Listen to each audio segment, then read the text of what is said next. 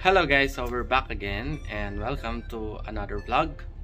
And so for today's video, we will be talking about the request that you've been asking for a long time, and that is on how to read wiring diagrams. So I don't want to go to a much complicated wiring diagrams where everything will be boring and everyone will get lost. So I believe that we will start first from a simple reading of wiring diagrams, and then we will do it in actual troubleshooting. As you may have noticed on all my videos, I'm doing the actual troubleshooting. So little by little, I'm incorporating the reading of wiring diagrams so that I can share it with you guys, my techniques on how to read wiring diagrams, which manual to search, and where to start when you have that trouble. So come and join me in this new vlog.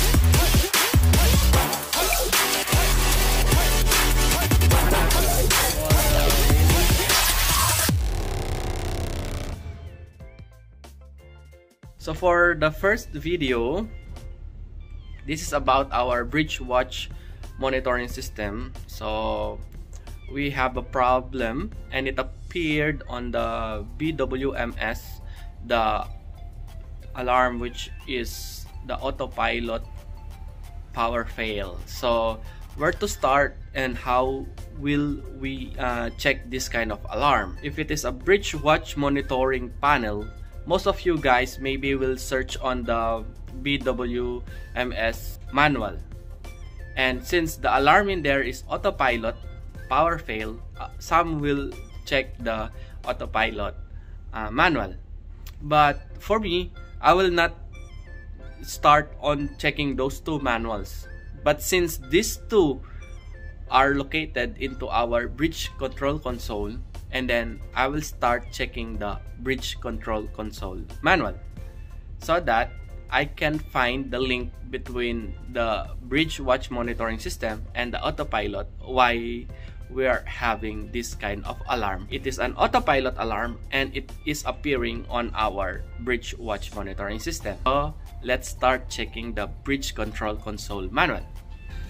So I checked the bridge control console manual, and then I have checked it where I can find the autopilot power fail, and under the bridge watch monitoring system I have found this autopilot power fail.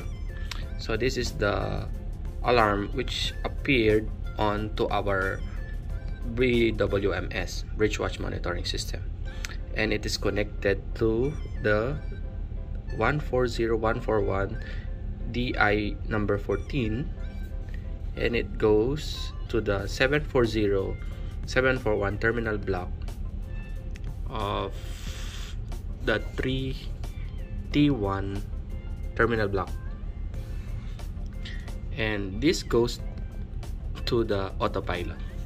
But to focus onto this one, I have decided to remove the connection first from the 140 and 141. So I disconnect the cable from DI14, which is on the terminal 140 and 141, cable 740-741 of the IO module, and check whether autopilot power fail alarm appeared or will disappear. After disconnecting the cable from 140 and 141, the autopilot power fail disappeared onto our bridge watch monitoring system panel. So what does that mean? To analyze it further, after removing the cables 740 and 741, I am going to short circuit the 140 and 141 and see what will happen after putting a bridge cable into this one, as I believe this is just for switching. The IO module is being used for switching, so I will put bridge cables onto 140 and 141.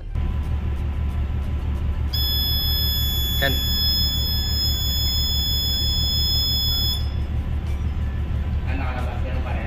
Oh. So the autopilot power fail alarm appeared again after putting bridge onto the terminal 140 and 141. And then notice the DI14 indication light, as I believe if I will put jumper cable on 140 and 141, the LED of DI14 should also be on. So I kept the 740 and 741 cables disconnected, and we requested for the service technician to change the IO module. Same, huh? Yeah. Okay, thank you.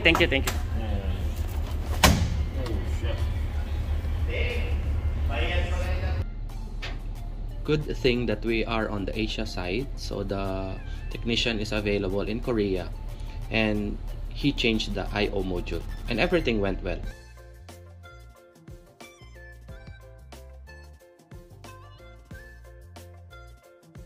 So the BWMS is working fine now, and the next video is about the troubleshooting I did in one of the engine room workshop equipment. It's just a simple wiring diagram, tracing, and troubleshooting. I hope it will help the first-time electrician or the cadets who are on board. So the same troubleshooting technique that I always been doing, I always start from the supply voltage, which is the RST.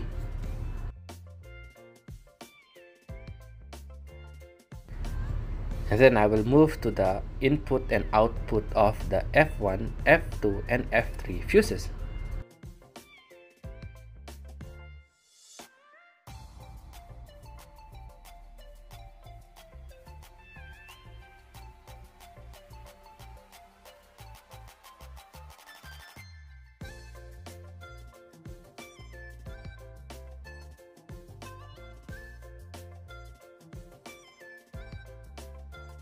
Since we have 440 into the F1, F2, F3, then we will move to the transformer.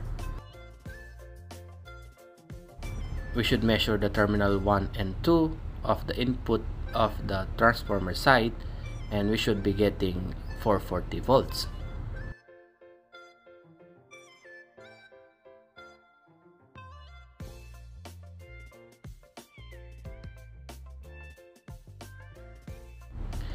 And then of course we need to measure the output voltage of the transformer, in which it is written in the nameplate that it is 24 volts AC.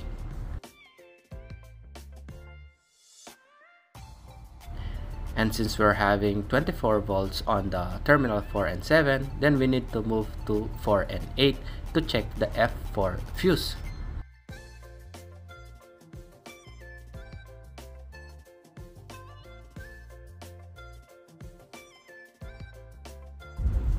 And after checking, we found out that the fuse is okay.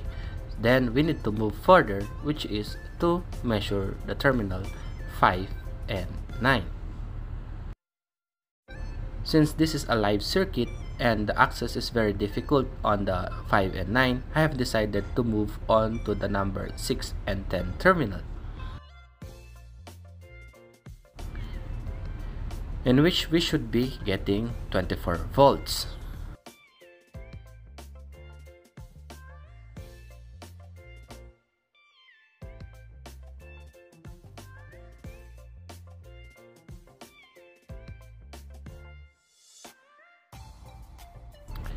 And since we're getting 24 volts onto the terminal 6 and 10, then we need to check the terminal 6 and 11.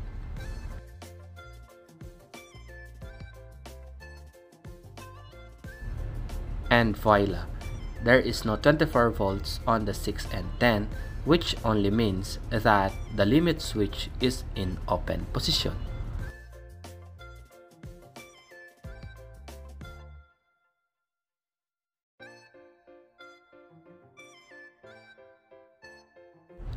So we need to further check this limit switch if we can still fix it or not.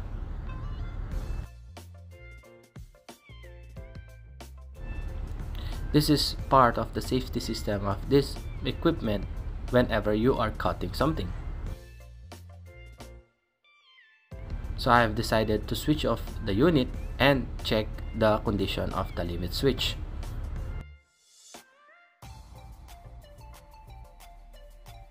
So I have decided to measure the resistance of the limit switch.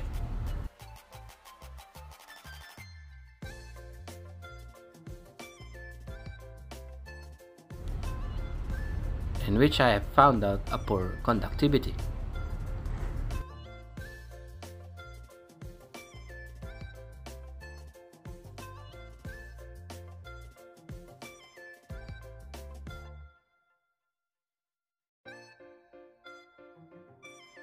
To thoroughly check the equipment if only the limit switch is the problem, I have decided to bridge the limit switch and test it. If it will run after this, it only means that this is the only problem.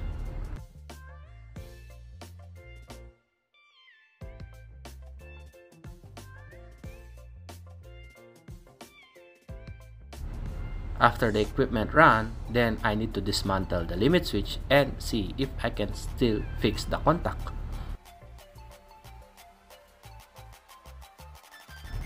After fixing the contacts, then I have decided to check if it is calibrated well.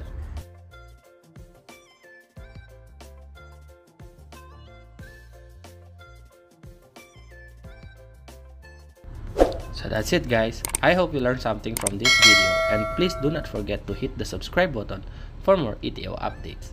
Thank you.